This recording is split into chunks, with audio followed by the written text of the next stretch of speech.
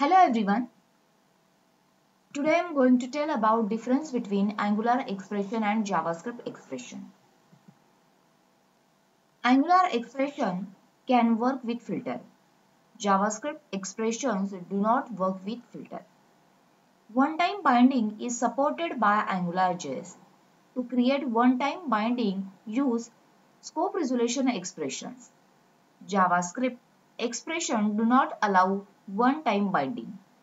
Angular expression do not allow function declaration, not even inside ng init directive.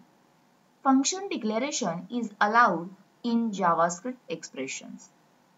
Control flow statement cannot be used in AngularJS expressions, that is, loop, conditional, or exception. Control flow statement can be used in JavaScript expressions. In an Angular expression, bitwise or void operators cannot be used. You can use bitwise or void operators in an JavaScript expression. Angular expressions are evaluated against a scope object. JavaScript expressions are evaluated against the global window.